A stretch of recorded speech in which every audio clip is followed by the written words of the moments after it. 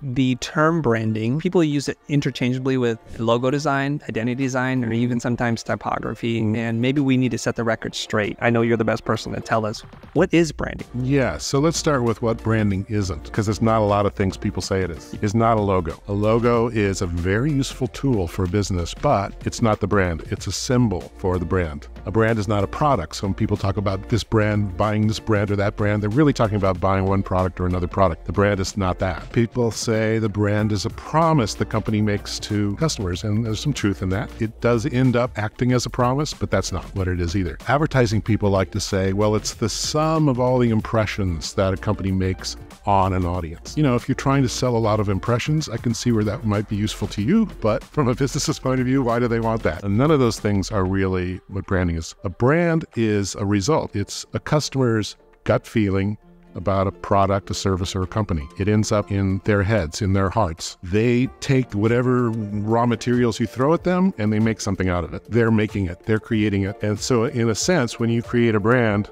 you're not creating one brand, you're creating millions of brands, like however many customers or people in your audience. Each one has a different brand of you. So a brand is like a reputation, right? So it's your business reputation, and everyone's going to be a little bit different about what that reputation is. And that's okay, as long as you've got it corralled mostly where you want it and that it's beneficial to the company. We tend to look at companies from our point of view like this is something we're doing. We're telling a story, we're making a claim, we're making a pitch, and that's what we do, but that's not what a brand is. A brand is the result of that, and if you don't start there, you don't know what you're doing. You think you know what you're doing, but you don't. From a designer's point of view, I mean, I always tended to be this way. It was my gut feeling about whether this is going to work or not, and then I would sell it as hard as I could to get the client to sign off on it. From the client's point of view, they're going, well, it's a checklist. You know, I got the logo, I got the tagline, I got the ad campaign, check, check, and they think they're done. None of that's right. What's right is what happens in people's heads. What do we achieve?